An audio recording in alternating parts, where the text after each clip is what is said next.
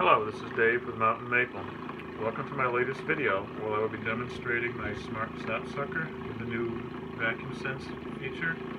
This is in models 3D and 4D. I hope you have watched some of my other videos to get an idea of what the Smart Sap Sucker is all about. So let's just take a look. The unit is running now, as you can hear. If we take a look at the display,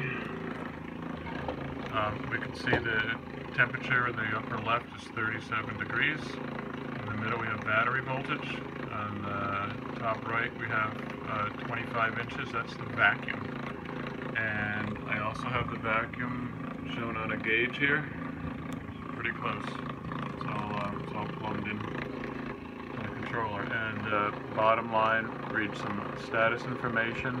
You can see we're at high vacuum. So with the previous generation of controllers, and with other thermostat type controllers, the way we turn the pump off is by temperature. When the temperature goes below a certain prescribed point, we turn the pump off. The problem with this is we don't know if the sap is still running or not. And if the sap isn't running, we don't know how long ago it stopped running. Either way, we have some inefficiencies. If sap is still running, we lose sap by turning the pump off early. If sap had stopped running earlier, we're needlessly running the pump and draining the battery then. Now let's take something we know about the SureFlow pumps and use it to our advantage.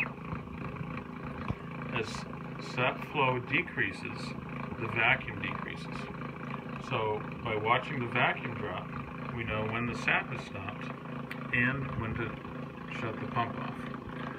So we can see right now the temperature is 36 degrees, 37 degrees. I have a knob in place of the temperature unit.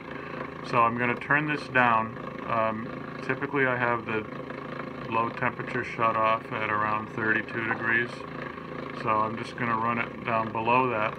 And we see the display says on the bottom line, it says vacuum still okay. So we're still reading 25 inches.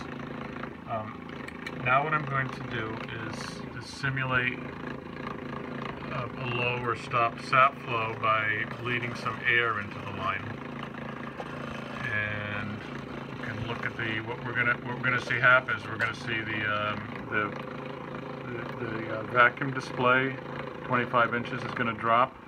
We're gonna hear the bypass valve open, and it's going to purge the sap out of the pump to prevent freeze damage, and then the pump's going to shut down.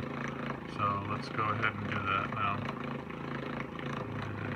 And watch it closely. You can hear some air. Okay, so we're down to 10.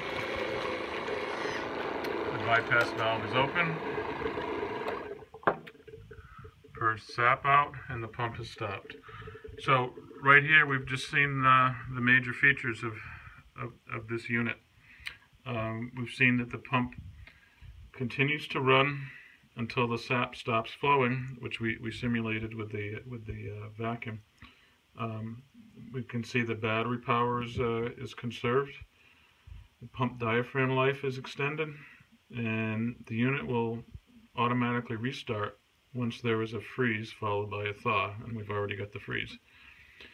And the unit does retain all of the other features from previous units, if you're familiar with those.